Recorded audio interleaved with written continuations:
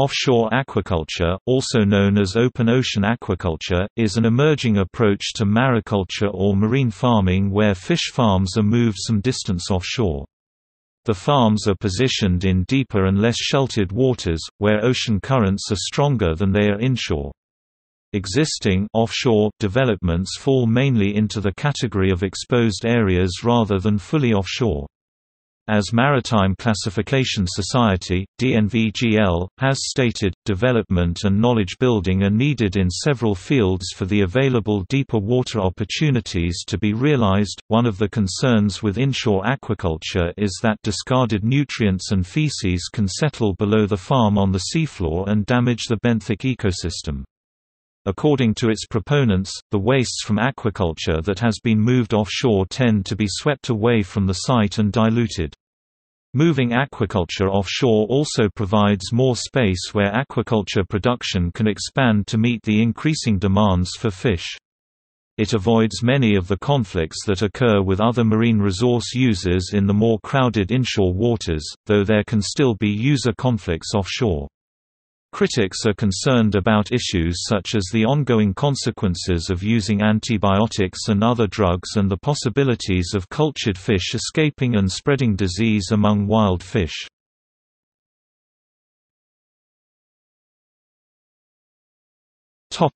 Background.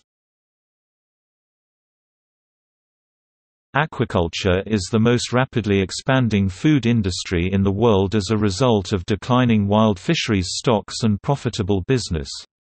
In 2008, aquaculture provided 45.7% of the fish produced globally for human consumption, increasing at a mean rate of 6.6% a year since 1970. In 1970, a National Oceanic and Atmospheric Administration (NOAA) grant brought together a group of oceanographers, engineers, and marine biologists to explore whether offshore aquaculture, which was then considered a futuristic activity, was feasible.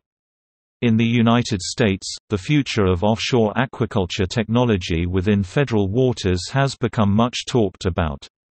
As many commercial operations show, it is now technically possible to culture finfish, shellfish, and seaweeds using offshore aquaculture technology. Major challenges for the offshore aquaculture industry involve designing and deploying cages that can withstand storms, dealing with the logistics of working many kilometers from land, and finding species that are sufficiently profitable to cover the costs of rearing fish in exposed offshore areas.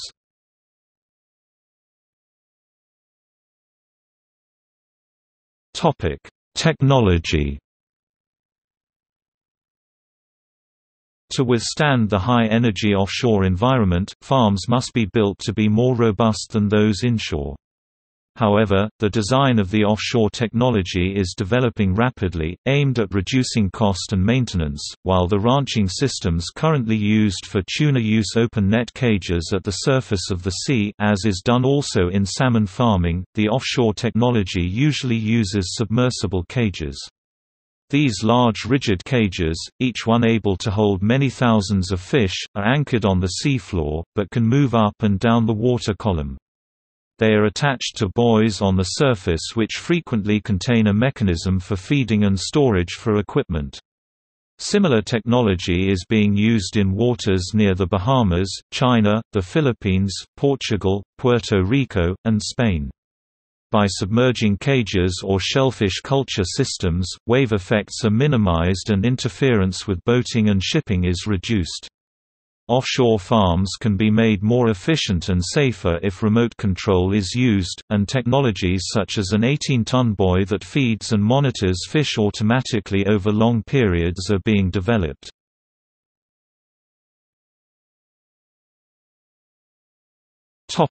Existing offshore structures. Multifunctional use of offshore waters can lead to more sustainable aquaculture in areas that can be simultaneously used for other activities such as energy production. Operations for finfish and shellfish are being developed.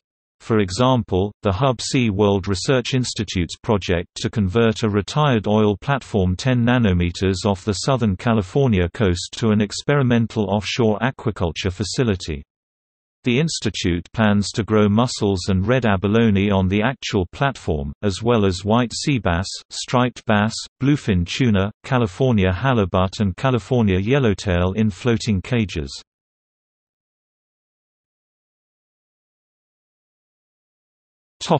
Integrated multi-trophic aquaculture. Integrated multi-trophic aquaculture (IMTA) or polyculture occurs when species which must be fed, such as finfish, are cultured alongside species which can feed on dissolved nutrients, such as seaweeds, or organic wastes, such as suspension feeders and deposit feeders. This sustainable method could solve several problems with offshore aquaculture. The method is being pioneered in Spain, Canada, and elsewhere.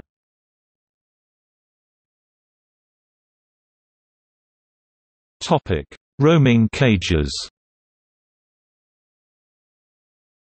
Roaming cages have been envisioned as the next-generation technology for offshore aquaculture. These are large mobile cages powered by thrusters and able to take advantage of ocean currents. One idea is that juvenile tuna, starting out in mobile cages in Mexico, could reach Japan after a few months, matured and ready for the market. However, implementing such ideas will have regulatory and legal implications.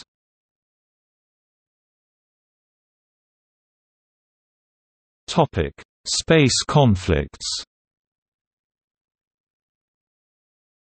As oceans industrialize, conflicts are increasing among the users of marine space. This competition for marine space is developing in a context where natural resources can be seen as publicly owned. There can be conflict with the tourism industry, recreational fishers, wild harvest fisheries and the siting of marine renewable energy installations. The problems can be aggravated by the remoteness of many marine areas, and difficulties with monitoring and enforcement. On the other hand, remote sites can be chosen that avoid conflicts with other users, and allow large-scale operations with resulting economies of scale. Offshore systems can provide alternatives for countries with few suitable inshore sites, like Spain.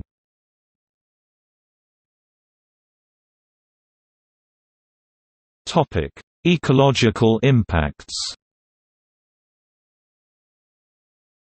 The ecological impacts of offshore aquaculture are somewhat uncertain because it is still largely in the research stage. Many of the concerns over potential offshore aquaculture impacts are paralleled by similar, well-established concerns over inshore aquaculture practices.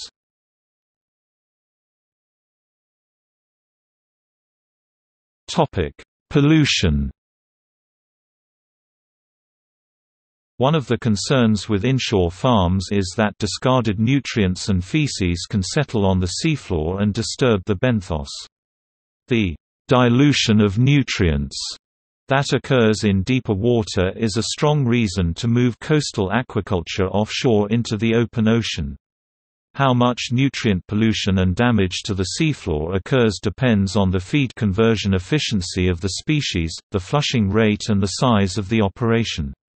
However, dissolved and particulate nutrients are still released to the environment.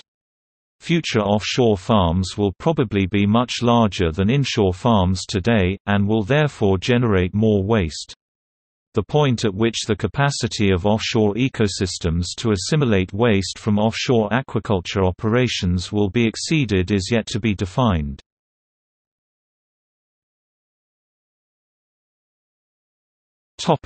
Wild-caught feed. As with the inshore aquaculture of carnivorous fish, a large proportion of the feed comes from wild forage fish. Except for a few countries, offshore aquaculture has focused predominantly on high-value carnivorous fish. If the industry attempts to expand with this focus, then the supply of these wild fish will become ecologically unsustainable.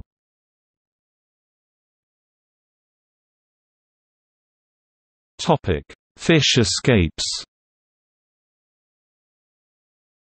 The expense of offshore systems means it is important to avoid fish escapes. However, it is likely there will be escapes as the offshore industry expands. This could have significant consequences for native species, even if the farmed fish are inside their native range. Submersible cages are fully closed and therefore escapes can only occur through damage to the structure. Offshore cages must withstand the high energy of the environment and attacks by predators such as sharks. The outer netting is made of spectra, a super-strong polyethylene fiber, wrapped tightly around the frame, leaving no slack for predators to grip. However, the fertilized eggs of cod are able to pass through the cage mesh in ocean enclosures.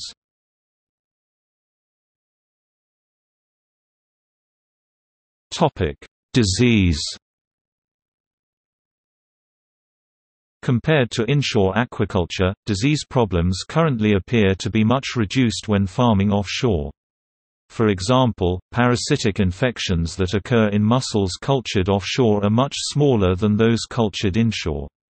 However, new species are now being farmed offshore, although little is known about their ecology and epidemiology. The implications of transmitting pathogens between such farmed species and wild species remains a large and unanswered question. Spreading of pathogens between fish stocks is a major issue in disease control. Static offshore cages may help minimize direct spreading, as there may be greater distances between aquaculture production areas. However, development of roaming cage technology could bring about new issues with disease transfer and spread. The high level of carnivorous aquaculture production results in an increased demand for live aquatic animals for production and breeding purposes such as bait, broodstock and milt. This can result in spread of disease across species barriers.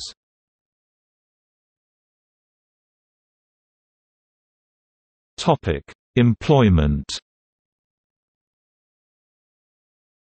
Aquaculture is encouraged by many governments as a way to generate jobs and income, particularly when wild fisheries have been run down.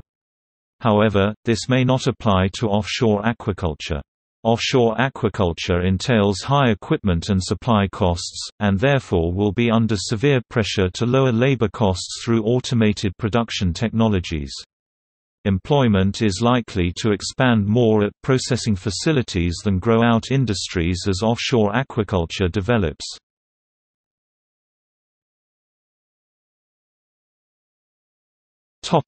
Prospects. Norway and the United States are currently 2008 making the main investments in the design of offshore cages.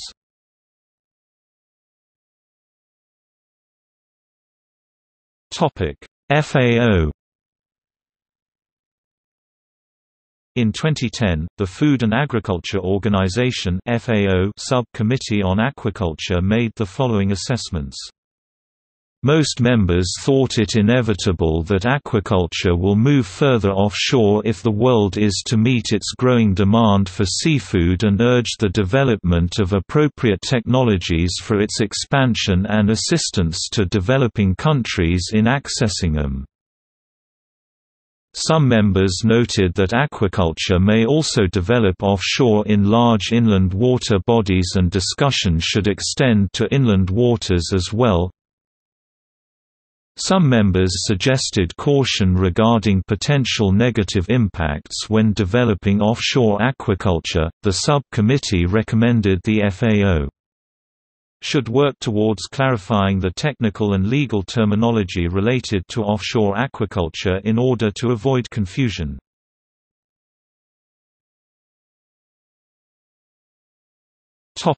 Europe.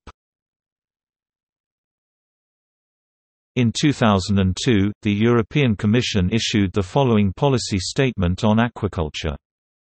Fish cages should be moved further from the coast, and more research and development of offshore cage technology must be promoted to this end. Experience from outside the aquaculture sector, e.g. with oil platforms, may well feed into the aquaculture equipment sector, allowing for savings in the development costs of technologies. By 2008, European offshore systems were operating in Norway, Ireland, Italy, Spain, Greece, Cyprus, Malta, Croatia, Portugal, and Libya. In Ireland, as part of their National Development Plan, it is envisioned that over the period 2007 to 2013, technology associated with offshore aquaculture systems will be developed, including sensor systems for feeding, biomass and health monitoring, feed control, telemetry and communications, and cage design, materials, structural testing and modeling.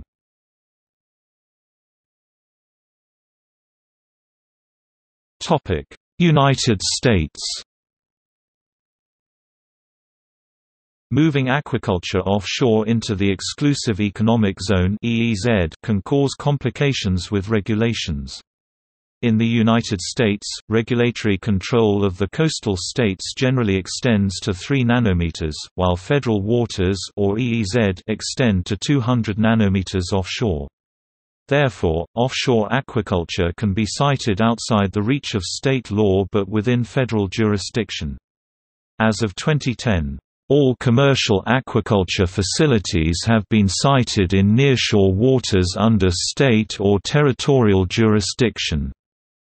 However, unclear regulatory processes and technical uncertainties related to working in offshore areas have hindered progress. The 5 offshore research projects and commercial operations in the U.S., in New Hampshire, Puerto Rico, Hawaii and California, are all in federal waters. In June 2011, the National Sustainable Offshore Aquaculture Act of 2011 was introduced to the House of Representatives, to establish a regulatory system and research program for sustainable offshore aquaculture in the United States Exclusive Economic Zone.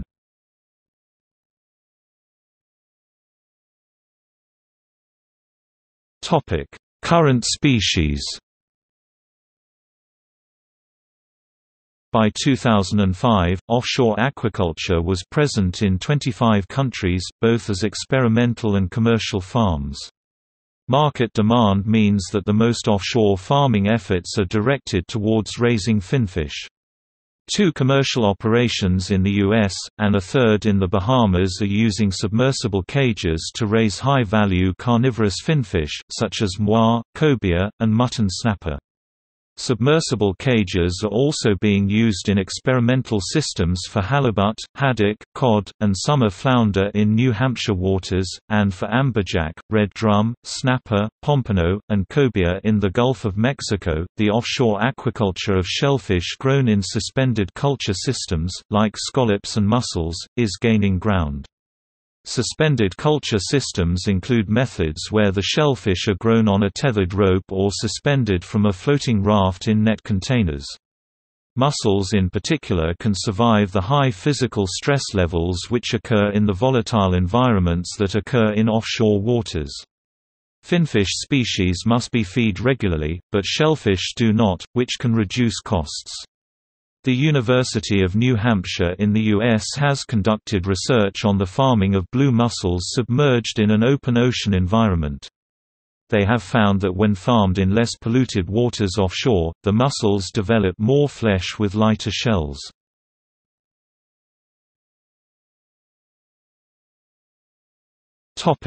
Global status. Status, E. Experimental, C. Commercial.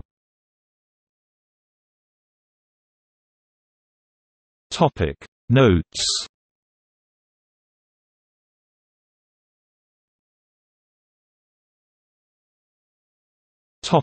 Further references. James.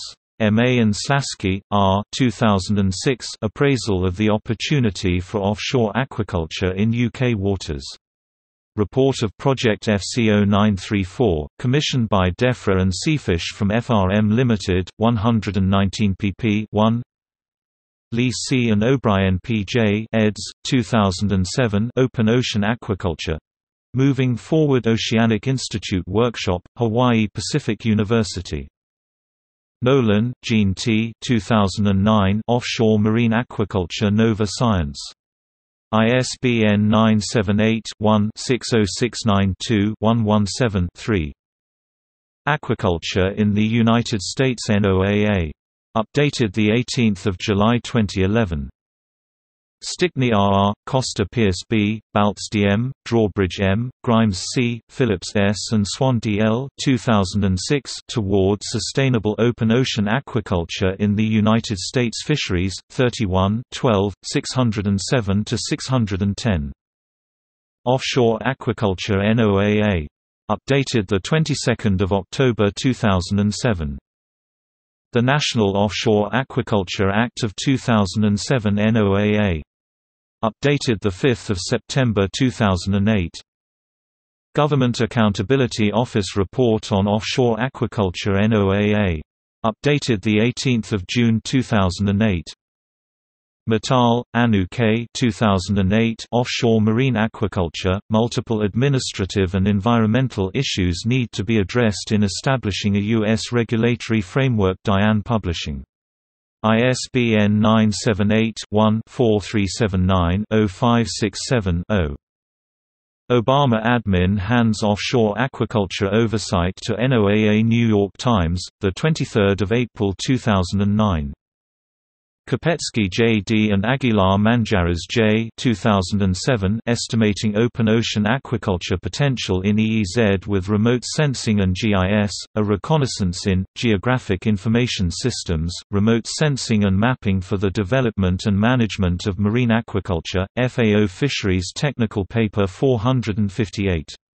ISBN 978-92-5-105646-2. Watson, L. and Drum A. 2007 Offshore Aquaculture Development in Ireland, Next Steps FAO Fisheries Technical Report. James, Mark and Slasky, Richard 2007 Appraisal of the Opportunity for Offshore Aquaculture in UK Water CEFAS Finfish News, Issue 3. Offshore Aquaculture, The Next Wave for Fish Farming. World Wildlife Fund. Retrieved 16 October 2011. Offshore Aquaculture Viewpoints PBS. Retrieved 16 October 2011. Open Ocean Aquaculture Can Be Destructive. Star Advertiser, 28 November 2010. Ocean of Trouble, Report Warns of Offshore Fish Farming Dangers. Grist, 12 October 2011.